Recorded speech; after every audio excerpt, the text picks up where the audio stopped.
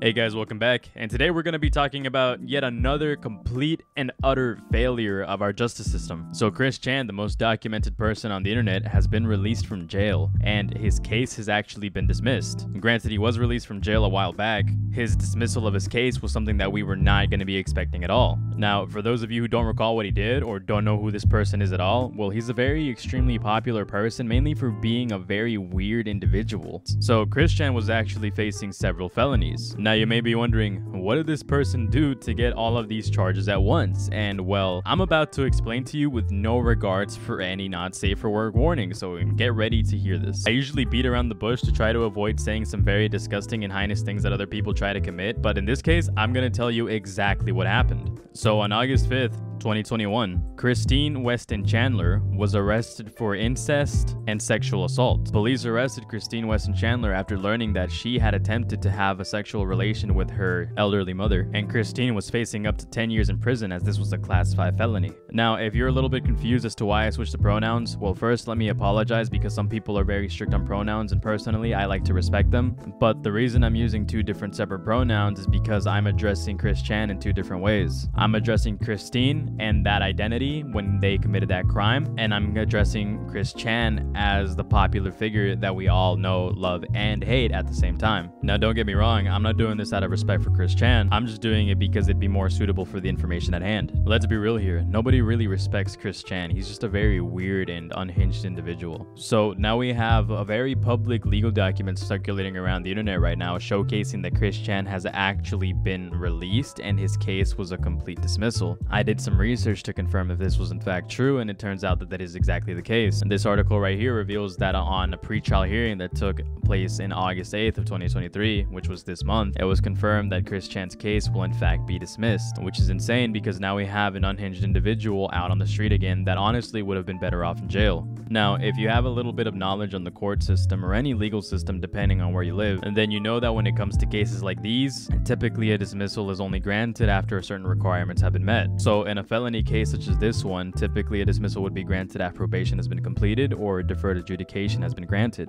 That, or you take some classes, or you put yourself on the registry. Some sort of negotiation, some sort of deal. Well, let me just say that Chris Chan is an insane exception. As it turns out, Chris Chan was actually given this dismissal with no requirements at all that we know of. No major requirements anyways. Maybe he was let out on some sort of probation, but he actually does not have to register as a sex offender at all, even though he committed an R-word. So let me correct myself really quick. As I was doing more research and reading more articles, I come to find out that he is in fact given dismissal off of a couple of conditions. The prosecutor of State Virginia drops the charges on the condition Chris Chan be institutionalized to a certain degree and that he be kept away from Barbara. And I mean, this is completely fair, but I still think that he should have spent some time in jail. He should have no connection to his mother anymore after the shit that he did. Also, just to mention, Barbara is in fact his mother. Even though Chris Chan has a lot of fans, they're not his fans for the right reasons. Chris Chan isn't particularly a great person. If anything, people are fans of him because he's a lolcow and people like to make fun of his insane antics. So despite his immense popularity, everybody is still in agreement that Chris Chan should in fact not be walking free right now. Everybody wants him in jail, including his supporters. And I personally am no different. I personally think that the shit that he did is incredibly unforgivable. It's incredibly disgusting, and abusing your own mother like that and of her situation is something terrible that could never been forgiven in a million years. And I'm pretty sure that a lot of people probably think the same. So Barbara, his mother, well, she actually suffers from dementia and she can't really take care of herself without a little bit of assistance. And for a long time, Chris Chan lived with her and was actually her only caretaker. It was revealed in a leaked phone call that Chris Chan actually took advantage of Barbara during a situation when she couldn't really think for herself. And it was revealed by Chris Chan during that conversation that she couldn't actually put up a lot of resistance and that she was basically just there motionless, just reacting to Chris Chan's actions, which is incredibly disgusting. I honestly don't have the words to express how much disdain and disgust I have for somebody's terrible actions like this. And well, a lot of people aren't happy at all that he managed to get out of this scot-free and still manages to walk among us. In fact, the internet and the public community is incredibly outraged right now that this actually managed to happen. People are heavily criticizing the justice system right now, especially the justice system of Virginia, for allowing Chris Chan to go free, basically making a mockery of what it is to uphold the law. There are people who have self-defense cases who have gone to jail for far longer than Chris Chan has, and it's not like Chris Chan wouldn't do this again to anybody else, because he in fact would. Chris Chan is a very delusional individual who doesn't really know how to respect boundaries in real life. He doesn't know how to respect people, and he doesn't know how to interact socially with other individuals. He has an insane thought process that he is entitled to everything, including other women, and the only reason he hasn't managed to actually cause this type of harm to other people is because other people don't let him get close enough to do this type of bullshit. In fact, he has a long history of scaring pretty much every woman that's come his way. In the early days of Chris Chan trolling, Chris Chan was ridiculed for drawing himself having sex with other real-life women. Real-life women that were actually a part of his life. They actually managed to respect Chris Chan as a friend. But after these women witnessed essentially, sexual harassment in the form of a comic, they immediately cut ties with him, and they were not happy at all with him, even insinuating that they were willing to get a restraining order on Chris Chan for his insane behavior.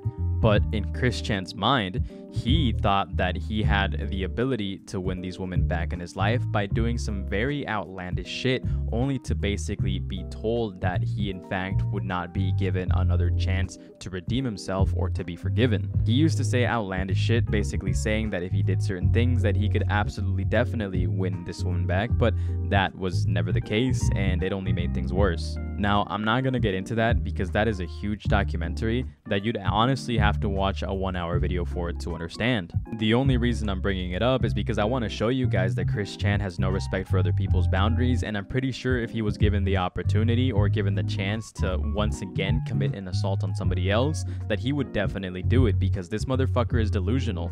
In fact, when he was arrested for all of this, I'm pretty sure that Chris Chan went on Twitter and he basically proclaimed his innocence, saying that the mom in fact liked what he was doing, so he doesn't understand any issue with this. All of this information is out there. I'm not gonna dig for it because it would honestly be incredibly weird, but if you want to go look for it and expose yourself to that awfulness, you can go ahead. Anyways, guys, that's it for today's video. There's not really much I have to say left about the situation. I'm pretty sure a lot of people are gonna have the same take anyways. I just wanted to make a video because this situation actually infuriates me. The whole idea of assaulting somebody, especially somebody who's not really capable of defending themselves, is extremely sickening. It's disgusting. Like, I genuinely cringe at the thought of it because it's just so horrible. But despite all of this, Chris Chan is allowed to go free, and that really pisses me off, as it's been pissing off many other people. I hope you guys enjoyed, and I hope you guys got a little bit more awareness on who this type of person is in case you didn't know. I love you all, and if you guys actually managed to watch all the way to the end here, then I want to say that I actually want to accelerate my growth. So if you subscribe, I'd appreciate it, because once we hit 500 subscribers, which I'm pretty sure we can do pretty rapidly assuming this video gets good growth, then I will be giving out either a copy of Armored Core or Starfield, or if you want to, when I select the winner, I will allow you to choose any title of a similar price point. And I will do this every milestone. My milestone right now is 500 subscribers.